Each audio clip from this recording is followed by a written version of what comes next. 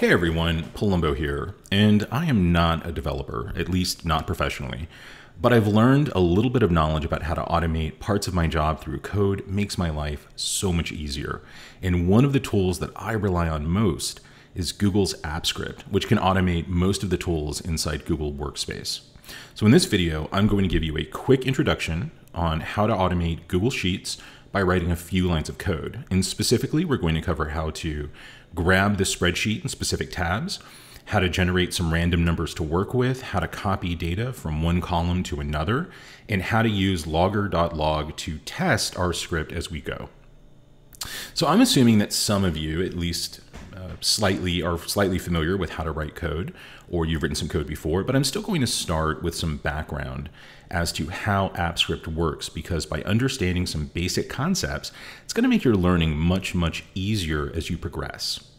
AppScript is based on JavaScript, and the way JavaScript works is by grabbing an element on a web page, by giving it a variable or a name that acts as a handle. And once you have that handle, you can do all sorts of things with it.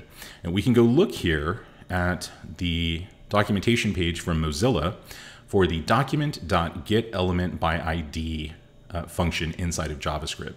And document is going to be your web page, and this grabs an element by the ID. And the way that you would use this is you would create a name or a variable, so var element equals document.getElementById, and you specify the ID inside the parentheses. There's a better example down here. So we have some HTML, and we have a p tag with the ID of para. And down here in the JavaScript, there's a function, and it grabs that ID by creating a variable or giving it a name, elem, and that equals document.getElementById and para inside of quotes. And so now, anytime you want to do anything to that particular element on the page, you just refer to it as elem. And down here, they have elem.style.color equals new color. And the result is you can change the color of the text by clicking on some buttons. We're essentially going to be doing the same thing, but rather than a web page, we're just going to be doing it inside of a spreadsheet. So with that, let's jump right into it. I'm going to open up a new sheet. Sheets.new will do that for me. And the first thing I'm going to do is I'm going to open up the AppScript editor, and I'm going to do that by clicking on extensions and then AppScript. And the editor is built right in, so there's no other software to download. It's all inside your browser. And the first time you open up the editor, it's going to give you a pretty generic function to work with. You can certainly change the name of this function to make it more descriptive, what you're trying to do. You can have multiple functions inside of your editor. But in this case, I think my function is just fine, and we're going to be going with this one. So the first thing that I need to do, and I do this almost universally across all of my projects when I'm working with spreadsheets, is I create some variables that just grab the spreadsheet itself and grab either the current tab or maybe even a specific tab. So I'm going to do that by creating a variable, and rather than var, I'm going to use let ss for spreadsheet equal, and with a capital S, I'm going to start typing out spreadsheet. And you notice the editor has an autocomplete. It tries to guess what you're trying to type into it, and it's very useful. So this is the one that I want. I'm just going to press tab, and it will autocomplete for me. So let ss equal spreadsheet app, get current, or rather get active, and I can arrow down to spreadsheet, get active spreadsheet, open and close paren, and every line has to end with a semicolon. So this grabs the spreadsheet. Now I want to grab the current tab, and I'm going to do that by doing let cs for current sheet equal ss, which is now my spreadsheet, get active sheet, open and close paren, semicolon. So what I've done here is I've grabbed the spreadsheet, and then I've grabbed whatever sheet or tab is active. But let's say you're working on a sheet that has existing tabs, and you want to grab one by name. Let's say you have one called raw_data. Well, you can do that by going in here and saying let raw data equal spreadsheet get sheet by name, first one that comes up, tab complete, and inside quotes, I'm just going to give it the name of the sheet. So ss.getSheetByName, specify raw data. We'll grab this one right here. Okay, so now we have the first variable set up. We need some random data to work with. And I'm going to do that. I'm going to call this one data, give it a header. And I'm going to use the ran between function here, between 1 and 10. And I'm just going to drag this down to row 10. This gives us some numbers to work with. Now, one thing here, just real quick note, clicking on these cells, it's still a function. Anytime you interact with these cells, it can trigger that ran between and it can change the numbers. So every time you run your script, it'll give you different numbers back. That can sometimes be confusing. So what I like to do is here, go in, I'm gonna hit Command-C to copy it. And then I am going to paste special values only. And now you'll see that I just have numbers in here. All right, so now that we've got some numbers to work with, go back to sheet 1. Let's go back to our editor. I need to grab those cells, that range of data.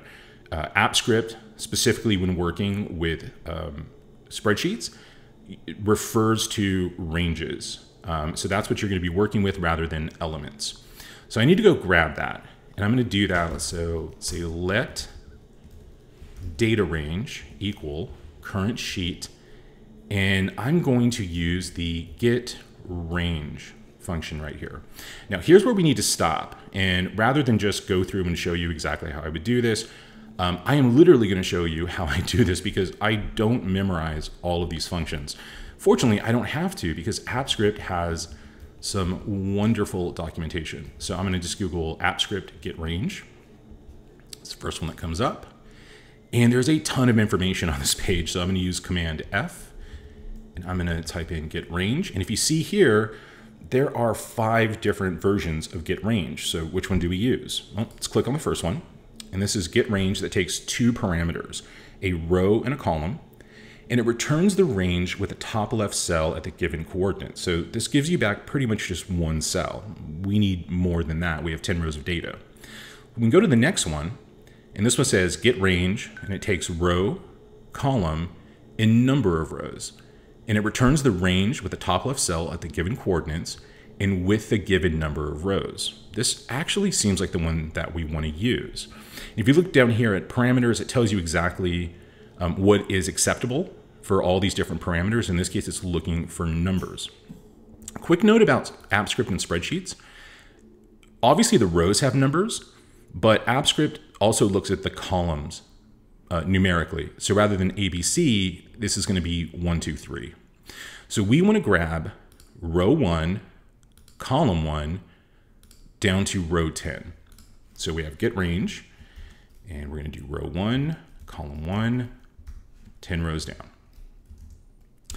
Now I want to make sure that we are grabbing the right range, and I'm going to do that using this tool called logger.log. And so I started typing out logger with a capital L, tab complete there, go to log, and then I'm going to put in the variable that I just created, data range, and that with a semicolon. Let's go ahead and run our script for the first time, and let's see what we actually get back. And the way that we're going to run our script is, first of all, we're going to save it by clicking on Save Project, and then we're going to run it. The first time you run your script, Google AppScript is going to verify that you actually have permission to run your script against this spreadsheet. So it's authorization required. Let's review permissions. This is my account, and I am going to allow it. And it runs. And what we get back is simply a range. And that kind of makes sense because data range equals cs.getRange. We gave it parameters. Well, I want to see the data inside that range. I want to make sure that we're grabbing the data. And we grab the data using a different function. So let's say let data equals data range get values. We have to use plural because there's obviously more than one cell there. So we're going to grab the data. Using that, we stored it in a variable called data. And now I want logger.log to show me what's in that variable. So I'm going to save my project again. I'm going to run it again. And down here, we see we actually get something different back. It's data 5, 4, 1, 2, etc. If we go look back at our spreadsheet, it's data 5, 4, 1, 2, etc. So it looks like we were able to actually get the data from that column and get the numbers from that column and store that into a variable called data. Now we need to go do something with that. So let's get rid of logger.log and let's define a target range that we want to copy this data to. And in this case, I just want to copy it one column over. So let's give it a name. Let's say let target range equal current sheet get range. And we already know that we can do one row. In this case, it's going to be column 2. And we want to go 10 rows down. And that with a semicolon. And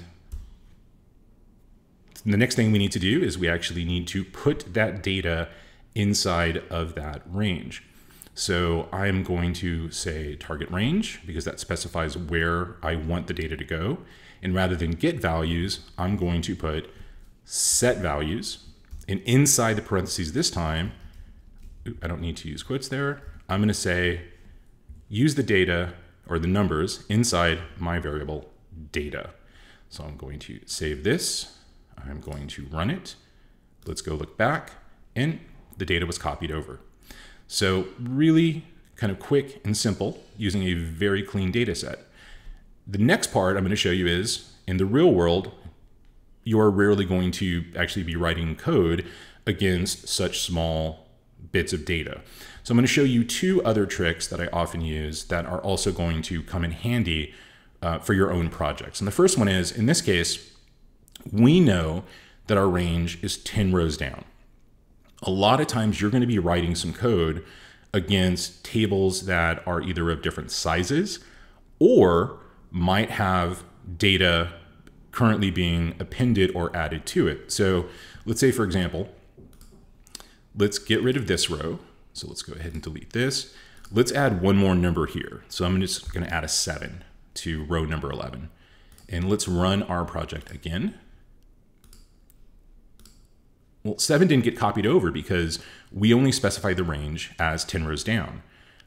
So if data gets added onto this, it's obviously not going to be copied over. There's actually a really easy way to get around this.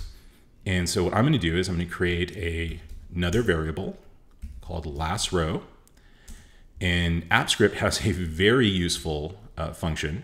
So I'm going to do CS get last row. And so all this does is it looks at the data in your sheet or the data in the range that you're specifying, and it will actually figure out what the last row is. So let's go ahead and delete this column one more time. And rather than say 10, I'm just going to put in my variable for last row. And I'm also going to do it here, last row. And I'm going to save my project and I'm going to run it again. And this time the 7 gets copied over. And if we were to add, say, another one, and let's actually just delete this one more time. Let's just say, for example, we're going to run this code against a clean data set, add another number to it, and it gets copied over because it's always looking for that last row. Now, one other example I wanted to show you is oftentimes you're working with a spreadsheet that has multiple columns worth of data or very different values, and you may want to insert copy data in between 2 columns. So in this case, I'm going to show you how to insert a column. And what I'm going to do is, first of all, I'm going to go into Google and just show you what I would normally do, which is AppScript insert column. Click on the first one here, use my Command F to look for insert column. You see here, once again, we have multiple options to use. Let's click the first one and take a look at it. So insert column after, and it takes one parameter, the after position. It inserts a column after the given column position. Well, this actually looks like what we want to use. So it even gives an example down here, sheet.insert column after column 1. That actually looks like exactly what we want to do. So what I'm going to do is in between where I grab the data and paste the data, I am going to do a CS for current sheet, insert column after, and I want it after the first column. Next thing I want to do is I actually want to give it a different header to show that that is copied data. So what I actually want to do is, if I'm going to insert a row here, this is going to be my header. I want to grab this cell and actually want to change the value in it, or set a value, a different value for it. So that cell is going to be row 1, column 2. And we know, because we looked previously at the various ways you can get ranges, that I can do let header equal current sheet get range row 1, column 2. So I specify that. And then now that I have that cell specified, I can do header set value, and I'm going to do 1. I'm going to call this one copied data, and that with a semicolon. So save this one more time. Let's run our script. Go and look, and I inserted a new column, and I changed the header to show copied data rather than data. So this is a really quick and easy example to introduce you to how you would write app script, how it could be used. As you saw in the documentation, there is a number of different possibilities, creating charts, actually running math against various data sets. Really, it's up to you and your imagination how you actually want to do this. But if you are brand new to it, this is a great place to start. I think it shows the fundamentals of how you would grab data, you run some type of function or method against it, and you use logger.log to kind of test what you're getting along the way. If this was useful, and I hope it was, I would really appreciate if you can give me a like on this video. And also, if you subscribe, I'm going to be doing a lot more of these videos to help you be more productive and more efficient when it comes to either your work or personal life through various little methods like this, through code, through automation, through a number of tools that I use. So stay tuned, and hopefully there will be a lot more useful information coming. Thank you so much.